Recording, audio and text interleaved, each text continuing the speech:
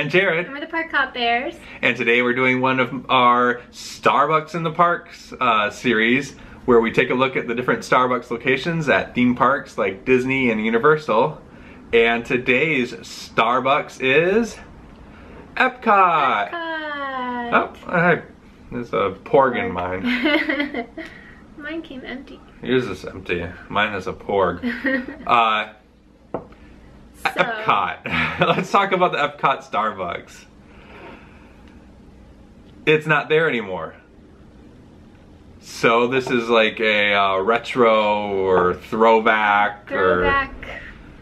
It's the Starbucks that once was. Yes. And if we're ranking the various Starbucks at the Disney theme parks, Disneyland, California Adventure, Animal Kingdom, EPCOT was last.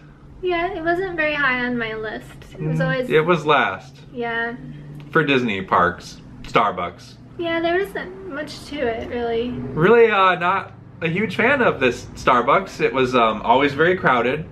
There was no seating as far as I could tell.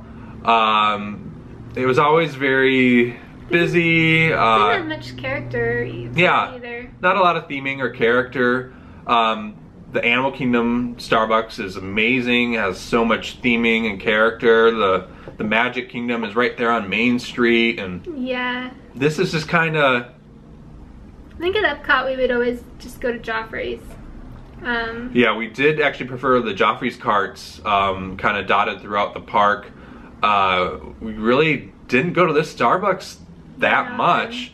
We would sometimes just stop by, look at it, see how busy it was, and then turn right around. Yeah. So here it is. Fun introduction. With that amazing introduction, here is the former EPCOT Starbucks. Yay! Yay!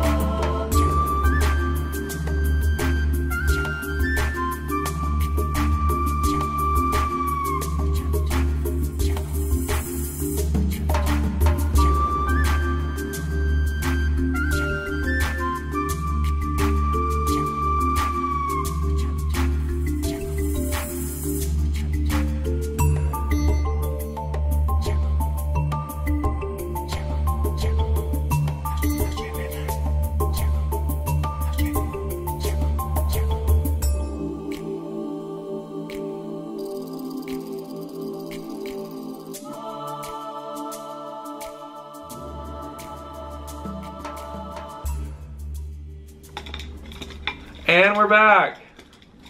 That was it. That was the EPCOT Starbucks.